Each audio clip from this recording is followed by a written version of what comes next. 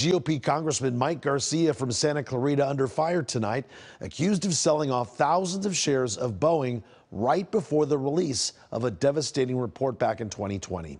That story being reported in the Daily Beast. Congressman Garcia vehemently denies the claims, calling the story full of blatant lies. KCAL News political reporter Tom Wade is live in Garcia's district of Valencia with more for us tonight. Tom? And good evening to you, Juan. That's right. Mike Garcia's office tonight saying this is a regurgitated story, one with plenty of falsehoods, they say. They also do admit, though, that they had a late disclosure, but reported it after the 2020 election.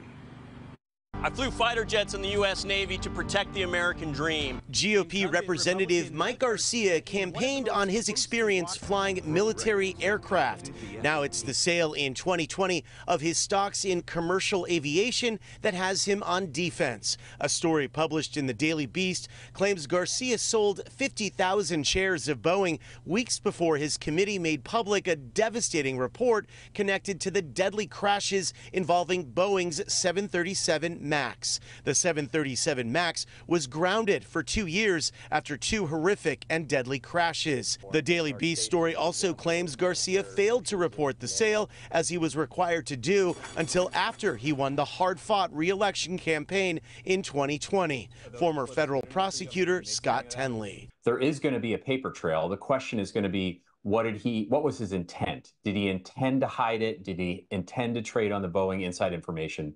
That's the question that really needs to be looked into. Congressman Garcia's office released a statement responding to the claims, saying in part, this is a desperate attempt to resurrect a previously failed partisan attack. The fact is, Congressman Garcia started to divest from companies as soon as he was elected in May 2020. The statement goes on to say, Congressman Garcia immediately rectified the accidental late filing.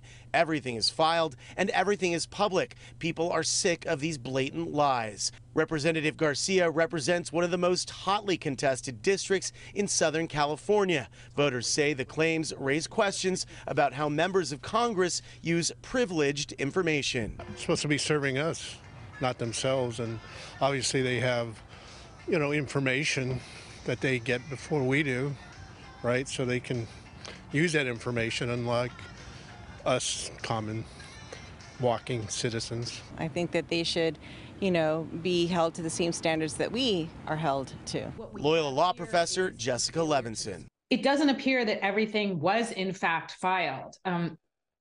Disclosure laws serve 3 purposes. One is to ensure that other laws are in fact followed. The other is to ensure that the voters have all the information they need when they're weighing in on who their representatives are. And the third is to try and deter bad behavior. In this case, there does appear to be a failure to disclose, and that does appear to have robbed the public of information that might have been useful for them. Voters tonight in this hotly contested district say they want to see continued oversight and increased oversight over members of Congress for these stock sales. Reporting live in Valencia, I'm Tom Waite, KCAL News. Tom, thanks.